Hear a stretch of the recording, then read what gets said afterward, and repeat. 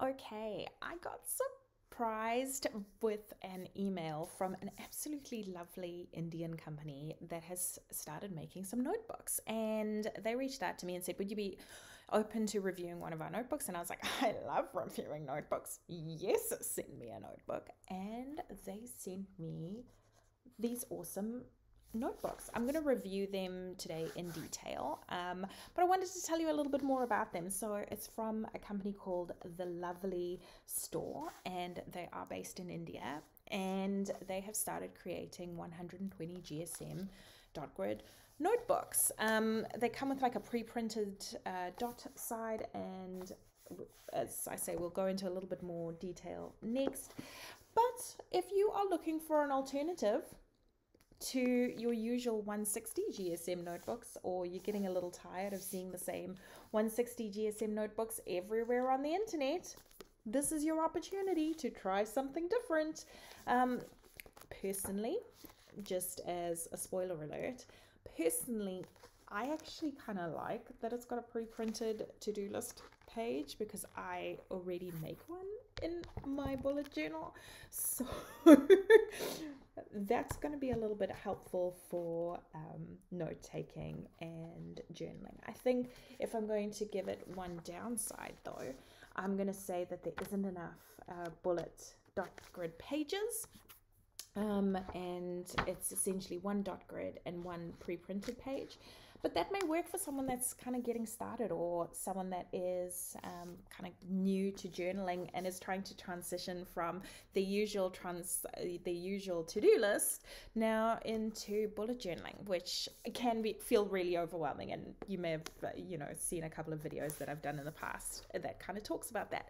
So really excited to kind of dive into reviewing this guy, and let's talk about all of its cool features.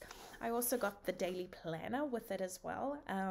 That's something that could help you with the stuff that you do.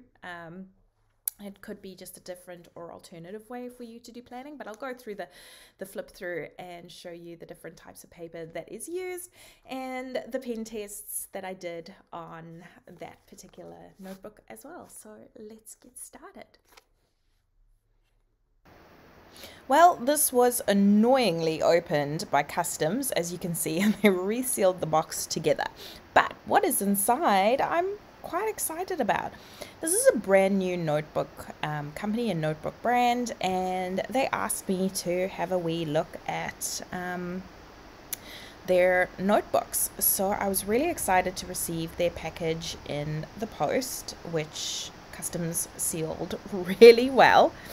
And on opening, how cute is this little covering for these notebooks? They come in a little satchel, which is really sweet.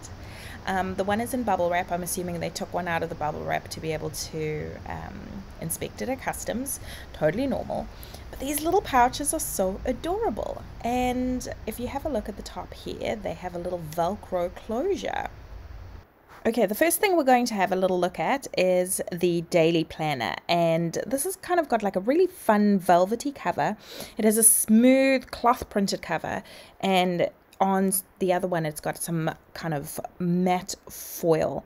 It's got wellness trackers, note sections, to-do list, meal trackers, weekly habit trackers, and what's really cool is right on the back page is they've got a sticker sheet. Now, they've got this really fun pattern all the way around that matches the front cover. They've got a little pen loop as well, which is really cool. They've got elastic closure, and these stickers are so cool that they're inside the notebook.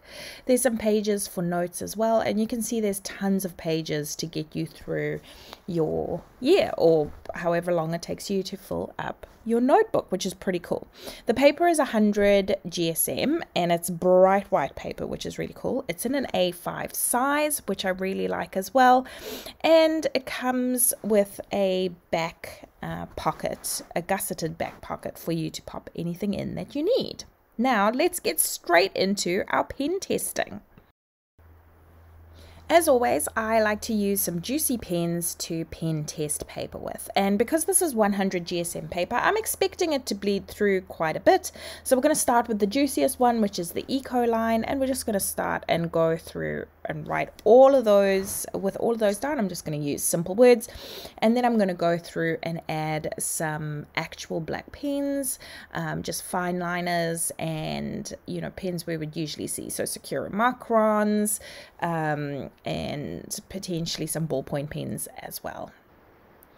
Now for the big reveal, we're going to slowly turn the page over, and I'm going to zoom in a little bit so that you can see exactly what it looks like on the other side. Okay, you can see that there is some bleed through and some ghosting, definitely with the juicier pens, but overall it seems pretty good. It looks like it would be great for a daily use. You can definitely see where the squishier pens have come through, and you can see where the fine liners or alcohol-based markers have gone through. Obviously they bleed through everything, so we're not too surprised with that. But yeah, you can absolutely see that it's pretty thick paper. We're going to give it a go with watercolor right now and see how watercolor fares on the paper too. Alright, I'm just using two basic colors. I'm using blue, and I'm going to use just a nice basic green. I think it will swell with that, and see if any of the paper pulls. I'll zoom in again so that you can see up close what we're looking at. You can see there's very little pilling, and when we turn the page, there's definitely some warping and there's ghosting, but there isn't a huge amount of bleed through on the pages. I think with a little bit of use that the book would become quite fat after a while, but I think it's a great opportunity for someone trying to kind of get started with tracking habits and making sure that they're keeping up to date with what they need. So I think overall it's a pretty good planner for anyone. I am so excited to show you the kind of generator that I've created. It's super cool. You just have to kind of put in the number and it auto generates a theme for the month, because I know a lot of people struggle with the theme and that can be really overwhelming. So I've put together a really cool auto generator that you can download in the link below. So I can't wait to see what you create next month. Wanting to get started in kind of a planning space. Right, the next notebook we're going to look at is their dot grid notebook. And I'm pretty excited. It's got really tactile cover. You can see that it's embossed and it's got some glitter on it. It's really cute, and I love the sides. The one thing that this one doesn't have is it doesn't have a pen loop and it doesn't have a back pouch. But it does have 120 GSM paper. It's got the usual cover page, and then every single page has got the dots, and then it has the kind of to-do list page on the side. So it's not a traditional dot planner or dot grid notebook. It's kind of a bit of a hybrid of both. Again, we're going to pen test this one because the paper is a little bit thicker, so we can see a little bit of a difference between this and the daily planner. And we're going to hop straight to the back to be able to see that. So same pen. I'm starting off, you can see I'm just comparing the two here. The one's got the back pocket and the elastic closure, whereas this one does not. I'm starting off with the Caron markers, the Eco lines, the Tombos, and making sure that we're using those super juicy pens, and then our standard Sakuras. Some Kelly Creates as well, a fountain pen to see if it's fountain pen friendly, and then the big reveal. Let's zoom in to make sure we're getting up close. There is some bleed through on the juicier pens, and definitely some ghosting when we turn the page. You can see on those juicy pens they definitely are bleeding through on this paper. That's a bit frustrating, but that's okay, it's to be expected. And fountain pen friendly, not so much. The fountain pen feathers a little bit, so I'd say not the most fountain pen friendly paper, but let's give it a go with watercolor and see how that fares.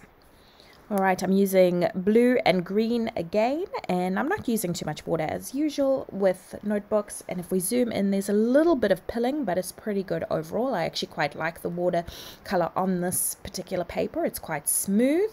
And if we turn it over, we're going to zoom in to make sure we can turn that over for you. And you can see the feathering here on the fountain pen ink as well. So let's carefully and slowly turn it over so you can see where the watercolor is.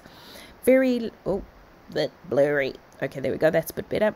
You can see that there's definitely some warping and some ghosting coming through, and that ghosting is really prevalent and the bleed through is really prevalent with those juicier pens, but that's pretty much to be expected.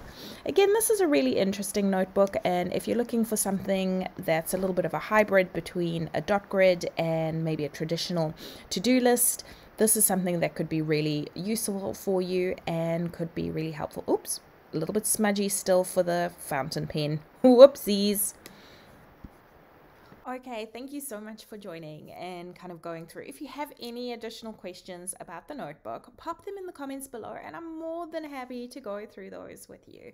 If you have any comments as well, I'm really keen to hear what your thoughts are on this particular notebook and if it's something that you would like to use.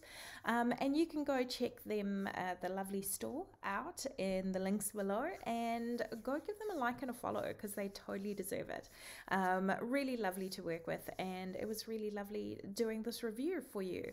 So if you want to see more reviews, please feel free to join and subscribe and join me over on Instagram where I spend most of my time, and I'll see you next time.